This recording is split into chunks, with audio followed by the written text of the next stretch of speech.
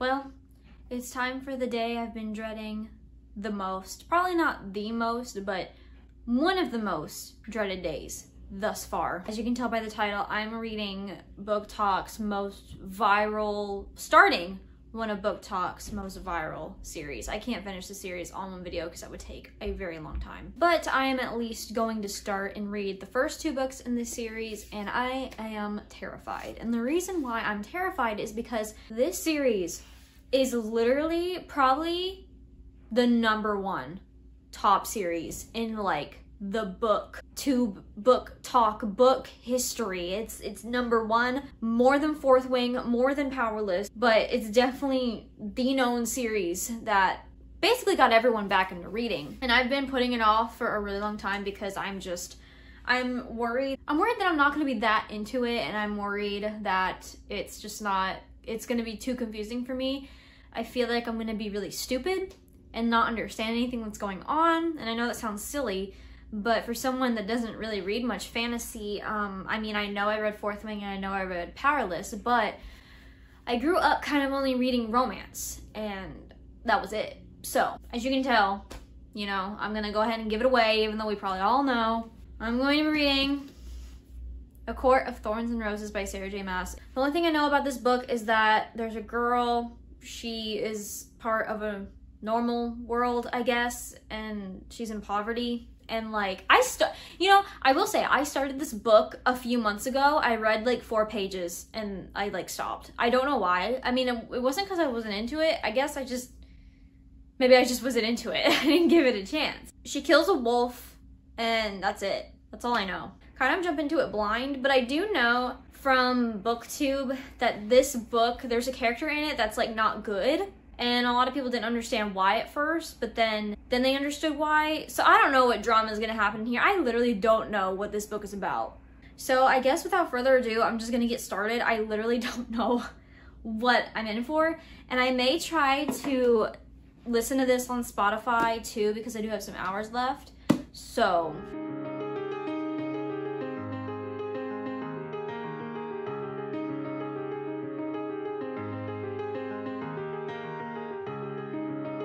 I mean, the map looks cool, but literally I'm just skipping it.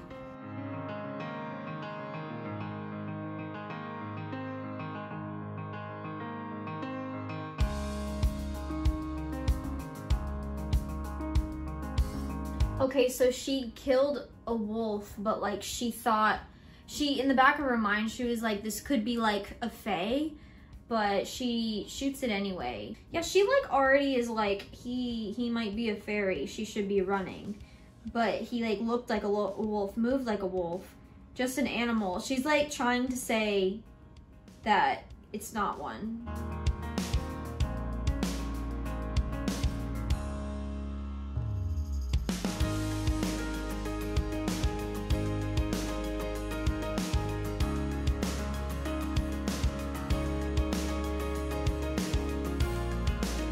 Okay, there it is.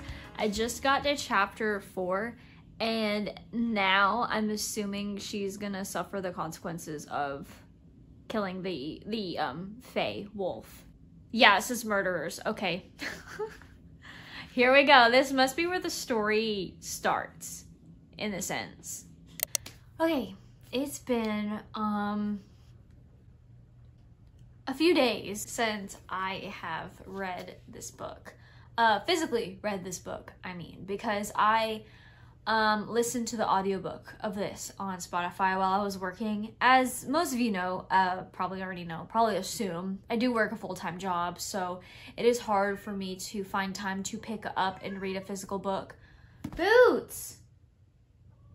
What do you want? Watch this light when I stomp.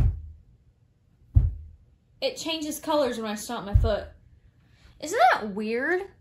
Okay, anyway. So for the majority of the book, like halfway through, I was about maybe a little over halfway, I was honestly getting bored because she is just, because we all know the point of this story. She's taken to the land of the Fae and she's like living amongst them. And for the most part, that's what was happening, and there was nothing else going on. Like, it was just her talking about living in this world with Tamlin, and she's just going about her day, and she's like walking through the park, and she's doing some painting, and she's eating food. It's just kind of like boring, and I was like, okay, when is something gonna happen? There are things that did happen in between, like sprinkled here and there, that I think are gonna come up later. And there was a part where we met Rhysand, and I was like, okay, this is the dude everyone talks about, okay?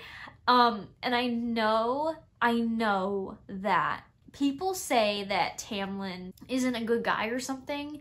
People make him out to be like he's not a good guy. And as of right now, I don't really understand why he's not. Well, that's where I was about halfway through. And then after that, things started happening, and I was like, oh, okay. So right now I met Amarantha.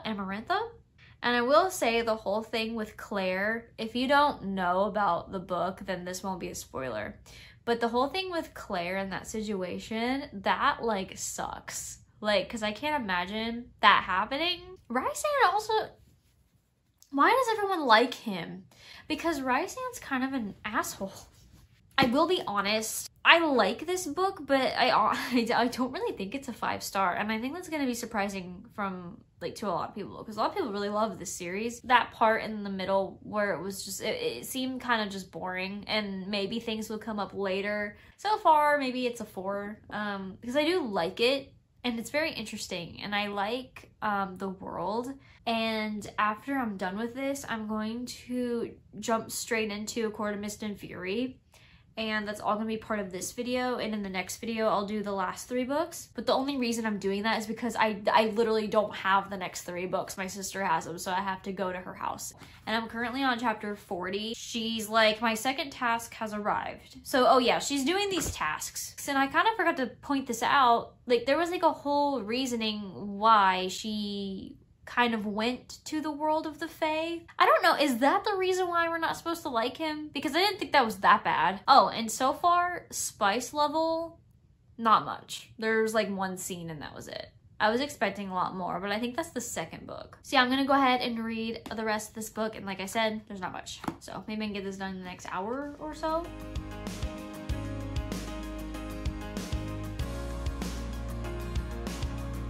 Oh. Okay.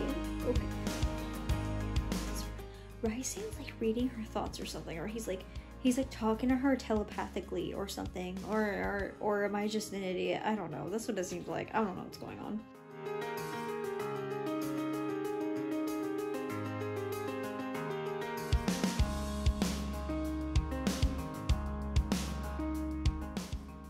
He licked her?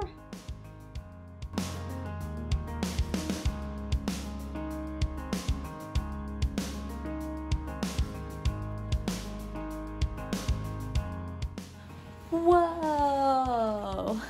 Okay, there's something happening. Okay, remember when I said there was 1 spicy scene? We might be at number 2 right now. Oh. I don't know what that sound was. Okay, this last task. You're kidding me, right? This is a plot twist I really wasn't expecting. But I don't know what's gonna happen after this, so. Oh, I don't know what she's gonna do.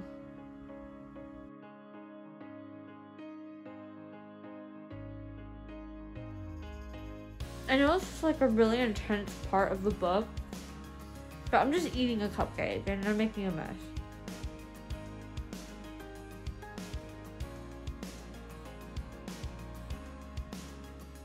Why did Rhysand like stumble? Like, he was looking at her and he stumbled. Why did he do that? That's it? I wasn't expecting the ending to be like that. I mean, it was good, but it wasn't like, you know, I don't know how to explain. I guess I expected the ending to be more of like a cliffhanger, I guess. It kind of wasn't. His book was definitely not really what I expected it to be, and I guess I don't really know what I expected, to be honest. I'm gonna start on the next book tomorrow. I might start with the audiobook. Anyway, I'm gonna go to bed, and I'm gonna read the next book tomorrow.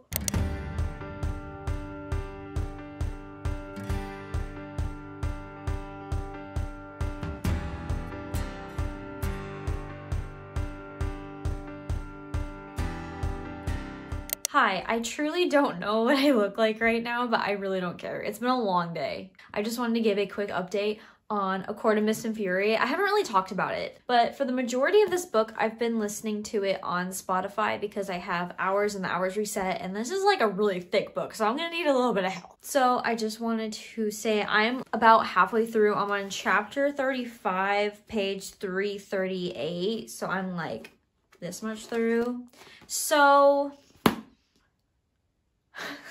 I don't really know what to say exactly because this is like a spoiler-free reading vlog. I like everything that's going on. We did get to meet more of Rysand's friends, and I guess those are the Bat Boys. And I've been wondering for so long who these Bat Boys were, but I guess I finally met them. I met the Bat Boys. And I'm starting to understand more of Rysand's character because at first I was like, why does everyone like him so much? But now I'm starting to understand why. And I'm at the point now where I'm like, you know, people say, my sister said that this book was spicy. Where? Where? I'm waiting for it. Nothing has happened through here. Nothing. At this point in the book, you know, it's funny. Like, some of the parts I didn't really know what was going on. I was just kind of going. And maybe I just missed some things in the audiobook. But I was like, wait, where are they going? What are they doing? So far, I do think I'm enjoying this one better than the first book. And I don't read much fantasy. This is probably the most fantasy book I've read so far. Yeah, and I don't want to give too much away. So I'm just going to continue reading this. And I will try to film my reaction for the end of the book. And let you guys know how I feel. Without giving too much away. Because I don't want to spoil anybody. I am super close to being done with this book. I'm literally this much left. There's a lot more going on in this book than the first book, but I definitely recommend this one for the Spotify audio only because there's a lot going on in it, and some parts I do feel like if you have not read a lot of fantasy, it does get a little overwhelming in a sense. I will say I am very much enjoying it. There is a lot more questions answered, and the last book kind of ends off with like a happy note, and then you realize in this book that things weren't gonna be like as happy for Feyre. You start to learn more about characters. You meet more characters. I think I pretty much met the Bat Boys. I meet the famous Rysand, the guy that everyone's been talking about, and I get it now. But we're learning a lot more about Rysand and his friends. Learning a lot more about Feyre herself. But the found family in this book is also really good. Like, Feyre found a home with these characters, and it's just really cool. Really nice for her to find somebody. I will say, Feyre is really annoying though. Like, she's kind of annoying. There was some reveal that happened. She was mad at him about it, and I thought that was the stupidest thing in the world. I was like, girl, chill out. It was really annoying. But anyway, I'm going to try and get the rest of this book done. I am so close to being done, and I'm scared of what this ending is gonna bring.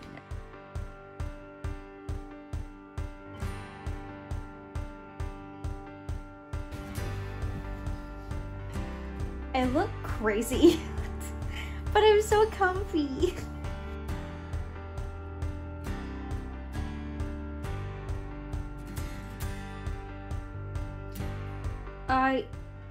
Okay, I'm starting to have a bad feeling.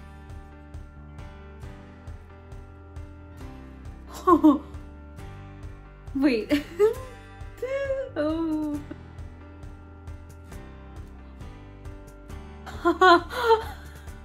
What the heck? End of chapter 63. We see people come out from the darkness. And I'm like, I was wondering when you'd show back up. There's so many things happening right now.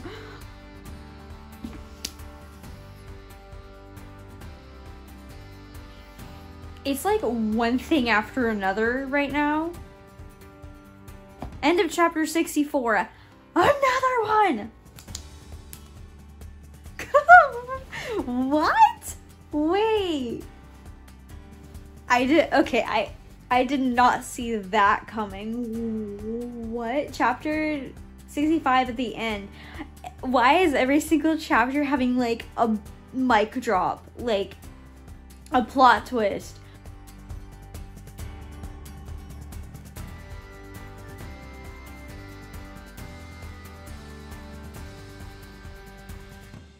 Bruh.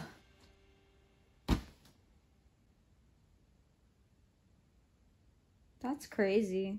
Okay, so I just finished A Court of Mist and Fury, and like basically since chapter 60, plot twist, plot twist, plot twist, bam, bam, bam. Every chapter was ending with like a cliffhanger, and I just had to keep going. I will say I did enjoy this book a lot better than the A Court of Thorns and Roses. I don't think it's a 5-star though, and I'm only saying that because there are some things that I got a little bit confused about even while listening to the audiobook that could just be me not understanding. I feel like this is definitely a 4.5. It's still really, really good. It's just not like 5-star, like so good. Like I think this is definitely a 4.5-star read. This book, I'm just so surprised about Elaine. But if you were like thinking about reading A Court of Thorns and Roses, I would maybe say like try to do the audio version of these reads if you are new to fantasy. If you're just now wanting to get into fantasy and you really want to start with A Court of Thorns and Roses, I would suggest trying something else first. And I'm only saying that because these two books have a lot of world building in them, and I feel like that might come across as like intimidating for some readers and also a bit confusing.